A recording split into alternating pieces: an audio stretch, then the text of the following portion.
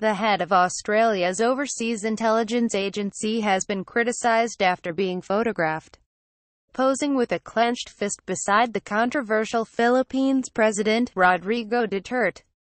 Philippine police kill 32 in bloodiest night of Duterte's war on drugs. Read more. Nick Warner, the Director General of the Australian Secret Intelligence Service, held talks with the leader at Malacanang Palace in Manila on Tuesday.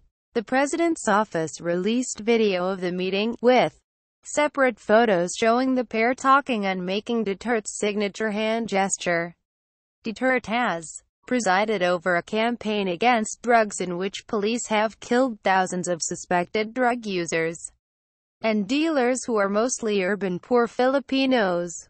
The recent killing of a 17-year-old student in the Philippines has sparked nationwide protest and several government investigations. In response, Duterte stood by his drug war but warned officers their duty was to arrest suspects and kill only if their lives were in danger.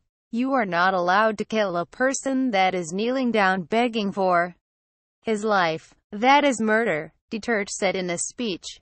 Pia Gutierrez, at Pia_Gutierrez, President Duterte meets with Australian Secret Intelligence Service Director General Nick Warner in Malacanang.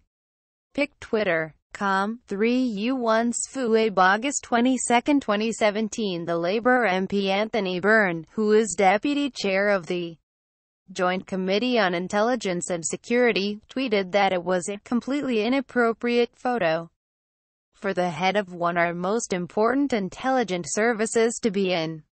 Elaine Pearson, the director of Human Rights Watch in Australia, said it was sickening to see head of Australia's spy agency fist-pumping a man who has instigated the killing of thousands.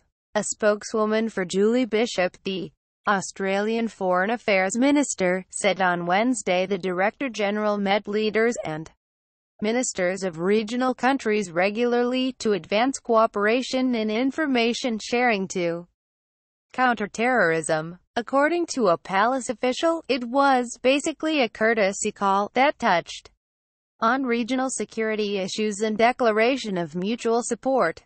Facebook, Twitter, Pinterest. Who is Punisher? Rodrigo Duterte. It comes just a week after the federal government moved to formally list Islamic State in East Asia as a terrorist organization, with the group responsible for numerous terrorist attacks in the Philippines.